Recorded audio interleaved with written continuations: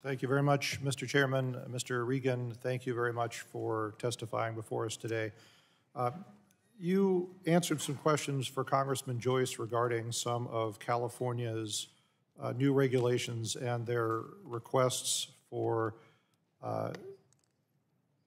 waivers with your agency to enforce their rules. I'd like to talk about a different one, which is one that was passed recently by California, requiring that all outdoor power equipment be electric by model year 2024. Let me tell you why that's a particular problem for me. I represent a district that, ironically for California, gets a lot of snow. In fact, my hometown got a little over 11 feet this year, and a lot of people think that that sounds like fun, but I can assure you from personal experience that it was not. We actually had it better than some of my constituents. Some of my constituents were literally trapped in their homes for several weeks by the amount of snow that we received in the mountains of Southern California. So really the only savior for those residents is that if you live in the mountains, most people have gasoline-powered snow blowers. With those pieces of equipment, even though the county could not plow the roads to get out to them, they were able to plow enough to be able to get out to the grocery store. We resupplied the grocery stores by helicopter, if you can imagine, to try and get medications and foods to those residents that needed it. Here's the problem. There are electric snow blowers that are available. I have used those electric snow blowers, and I assure you that they're adequate for a couple of inches of snow, but not 5 feet of snow. They absolutely do not work. And so I'm fearful that this new regulation is going to be completely unworkable for a lot of the people that I represent. So the state of California has applied with your agency for the waiver that will be required to enforce this rule. And I'm wondering if you could tell us what the status of that waiver application is. I don't know the status of that waiver application, but I can tell you I'll prioritize it and we will get back to you. All right. Do you share my concerns with the implementability of some of the provisions of that rule? At face value, it sounds very challenging. Okay. Let me put something else on your radar before we leave this topic.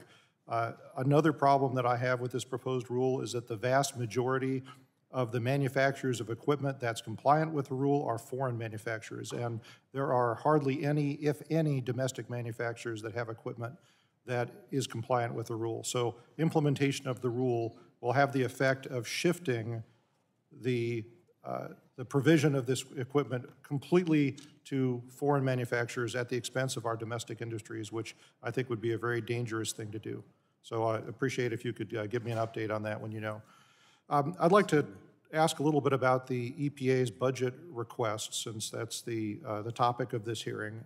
You have proposed a 19% expansion in the EPA's budget, and I find that a little puzzling given the fact that under the IRA and the IIJA, the EPA has received over 1,000% increase in total funding. So I'm wondering, with all of this extra money coming into the EPA, why is it necessary to increase the base budget of the EPA by 19%? Well, obviously there are some restrictions on the bill dollars and IRA dollars as it relates to being able to hire staff in our enforcement, on our enforcement side, which the Inspector General has indicated that that is a must-do for us. As we think about approving these new herbicides and pesticides for our agriculture community, we have a deficit of staff there to get those new products on the market. We've got a lot of these products that are tied up in court, like chlorpyrifos and others. And so the courts have gotten a little bit of a jump on us, and we need to fight those fights, but we need to get new products on the market. And then we have to comply with TSCA, and we have to look at some of these deadly chemicals, asbestos and others, that we need to begin to regulate and rein in. And so many times the IRA and the bill dollars do not correspond with some of the core programs that EPA is required to manage by statute. Okay. You mentioned in that response the Office of the Inspector General within the EPA. The Inspector General recently testified at a hearing with the Science, Space, and Technology Committee, and in his testimony, he said that the EPA has a high risk of waste, fraud, and abuse in the EPA's allocation of IIJA and IRA funds. So I found that very concerning. How will you ensure that waste, fraud, and abuse that the IG is concerned about does not occur? Yeah, I just met with the IG a couple of weeks ago, and he did not convey that to me, but I'll put that on the list of things to chat with him. He's meeting with either myself or my deputy administrator on the execution, implementation, and design of the Inflation Reduction Act bill, our EJ dollars, and the like. I've tried to develop a very strong relationship with our IG because it's important to me that we maintain our integrity and the responsibility of, shepherding these dollars. And so I'm interested in the partnership with the IG. Right. Well, I think we're all on the same team with respect to that. I thank you very much for your testimony. I yield back, Mr. Thanks, Chairman.